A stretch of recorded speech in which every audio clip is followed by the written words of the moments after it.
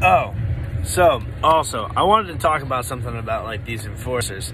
When these enforcers come in and they have to clean up with some of these hedge funds, some of these plays that they made. Some of these plays are worth millions of shorted shares. This isn't something that they can just say, all right, it's time to go. Boom, poof, price jumps up, and, you know, one of my asshole fucking followers, you know, that like talk shit is then satisfied. That's not how it's going to work.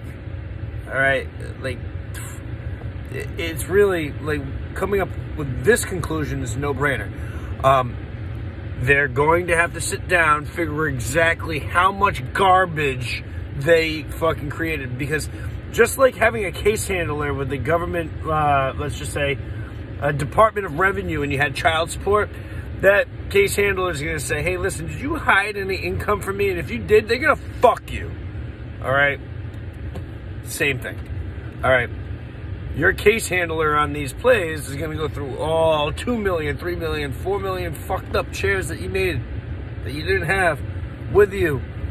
And then, and you being the hedge fund, and then they're going to start processing these. But then we're going to have to react to the process. And you already know what our reaction is. We're not going to. We're not going to react at all. We're going to just fucking watch that shit go up. And then with their little dip or whatever the fuck it's going to happen, and then it's going to dip again, and then it's going to reach its peak, that's when we're going to fucking sell. So, I made a couple videos tonight.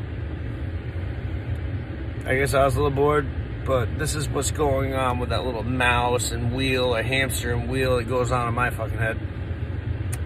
You guys are awesome. And like, once again, I want to thank the people that have been following me from the beginning. New people. I mean, I'm not going to tell you to subscribe. I've never fucking done that yet. But do it if you like. I mean, like, shit. I mean, we only get a little bit bigger, and the message gets out there a little further. And I want to be able to make plans with you motherfuckers when we go to Vegas. Later, y'all.